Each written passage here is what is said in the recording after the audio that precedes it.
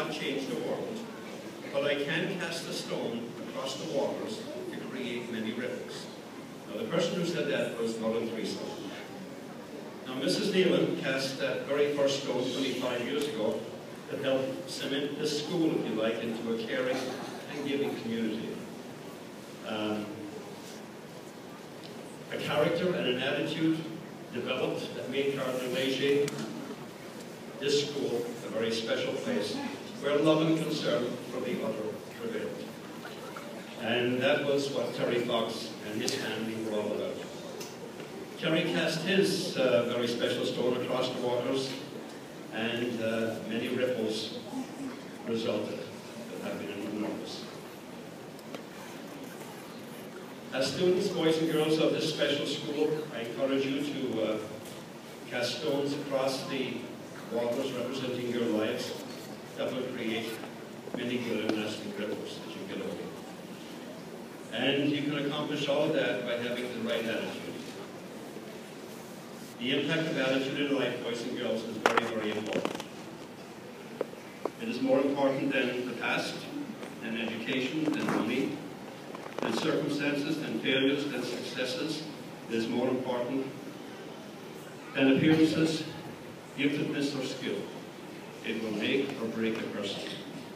It will make or break a church, a community, a home, and certainly it will make or break a school. The right attitude is most important. But a remarkable thing, boys and girls, is that we have a choice every day. When we walk into this school, when we walk in as teachers or principals or students, we have a choice every day regarding the attitude we will embrace for that particular day. We cannot change our past. We cannot change the fact that people will act in a certain way. We cannot change the inevitable. The only thing that each and every one of us can do is play the one string we have, and that is our attitude. So, boys and girls, life is basically 10% what happens to you and 90% how you react to it.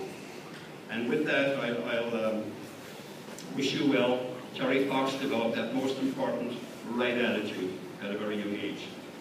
Many of the students and staff and parents within this community did likewise over the years. And I encourage you, boys and girls, to continue with that right attitude and approach to make a difference. I know you will. So thank you all once again, and God bless you.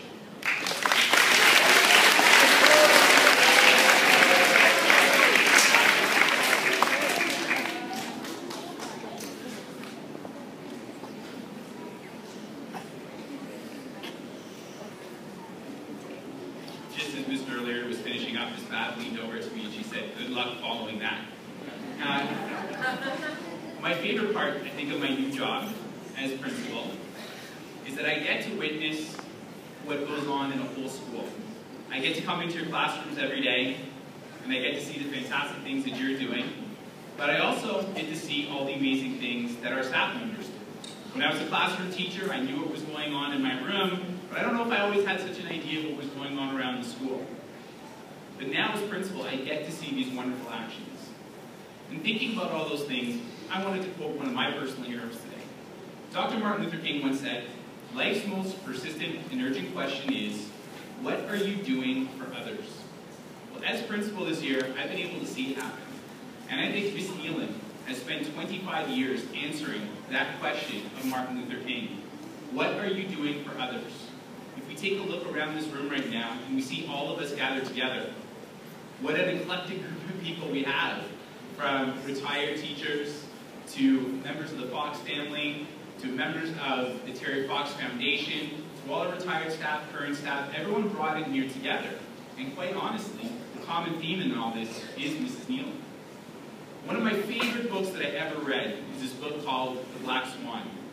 And in this book, the writer talks about how in history we always think that everything sort of moves along slowly and smoothly in a straight line. But he said, the author of that book said, that's not really true. What ends up happening is all of a sudden these black swan events come up. Something happens that pushes us off into a new and better direction. And that's what we have here. Black swan event that changed Cardinal Leger was when Mrs. Nealon made the decision she wanted to bring the Terry Fox Front to Cardinal Leger. And Mr. O'Leary gave the okay for it to happen. And 25 years later, and over $530,000 later, look where we are now. I got to witness when I was here as a staff member, as a teacher. I saw what it looked like at the front end with all the run and all the fun that went with it. Now as principal, I've been lucky enough to witness all the work and dedication that goes on the back end. And I cannot believe how much work Mrs. Nealon has put into this.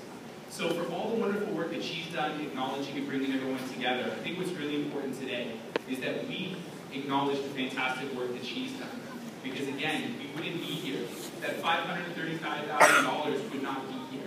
This fantastic event that has brought old, new, past, present, all of us together wouldn't have happened. So before we have our special recognition, I want everyone to join me in a big round of applause for Mrs. Nealon.